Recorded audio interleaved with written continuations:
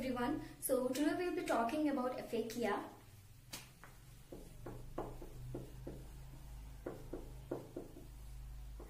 Dividing this word into two phrases, A and aphakia. A means absence or without, and aphakia means lens. So lens, before going through the aphakia, lens is a transparent and the crystalline structure of the eye, and it is composed of the flexible tissue and is located behind the iris and the pupil. After the cornea, it is the second part of the eye, and it helps us to focus the light and images on the retina. Let me draw the eyeball.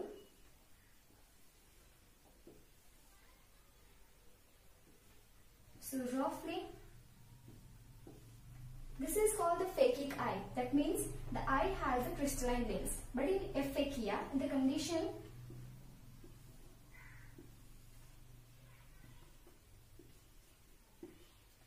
the lens is totally absent from its pupillary area, and in optical point of view, it doesn't take part in any refraction.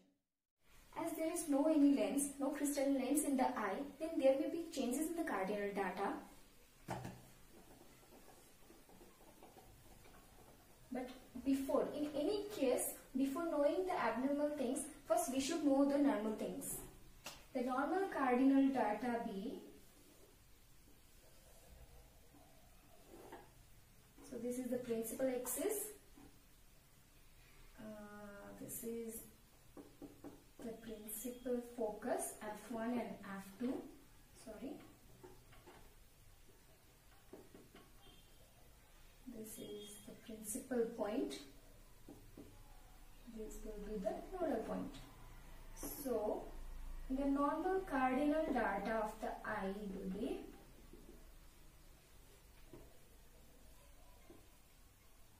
around, the anterior focal point will be around 17 mm and the posterior focal point will be around 22.4 mm behind the anterior surface of cornea. So these are the normal cardinal data of the eye. As aphakia means absence of lens. So the changes in the cardinal data will be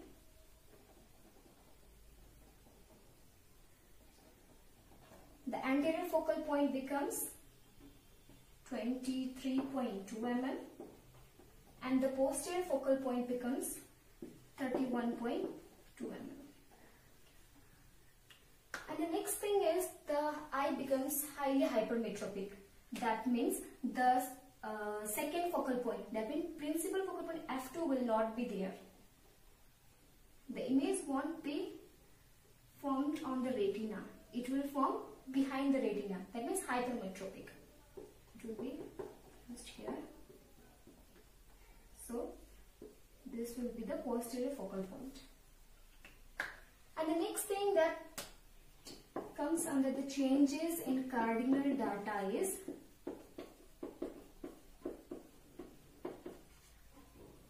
the nodal points. The nodal points are almost close to each other and it becomes around 7.75 mm. So these are the changes in the cardinal data of the eye in aphakic condition. Now what may be the causes or etiology of the aphakia? Let me write this.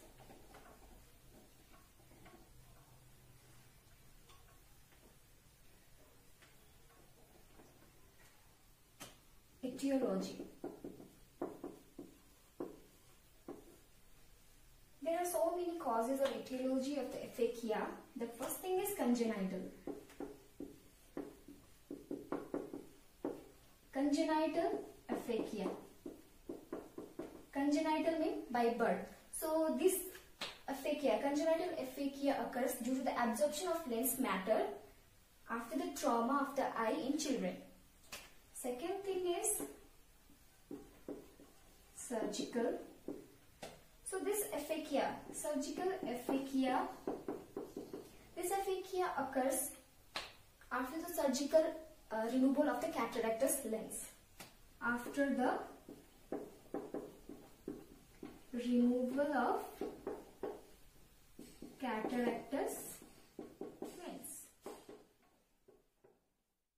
The next one is traumatic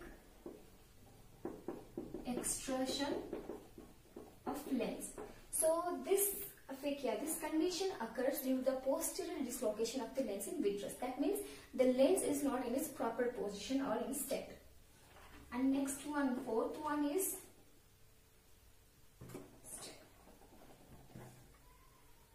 and the next is heritable disorder. Heritable disorder that are associated with the dislocation of lens, that are Marfan syndrome,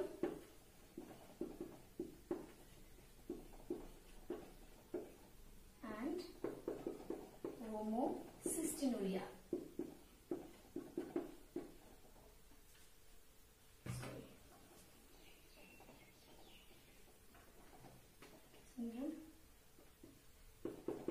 Homocystinuria. Marfan syndrome. Marfan syndrome means it is a heritable disorder, hereditary disorder that are affecting the connective tissue. And homocystinuria means it is a disorder in which a body cannot break down a particular amino acid. So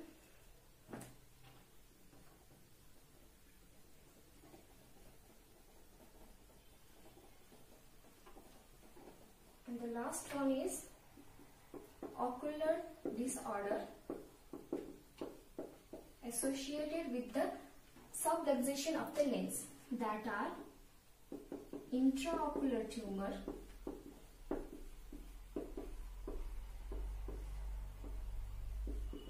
exfoliation syndrome. Exfoliation syndrome means it is the condition or the abnormal condition in which the proteins are accumulated in the drainage system and the other structures of the eye. And there is ophthalmos. Ophthalmos means it is the condition where the eyeball becomes enlarged. It usually occurs in the infants or the newborn babies. Okay. So after this, what could be the signs of the aphakia? Signs. So first thing is, as we have already discussed earlier, the eye becomes highly hypermetropic. So the first sign of the aphakia is high hypermetropia, hyperopia or hypermetropia.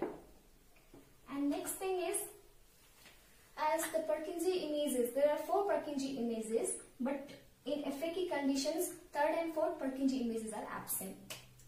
Absence of 3rd and 4th Purkinje images.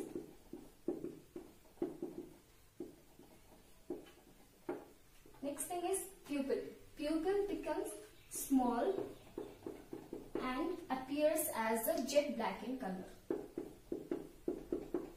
Jet black color.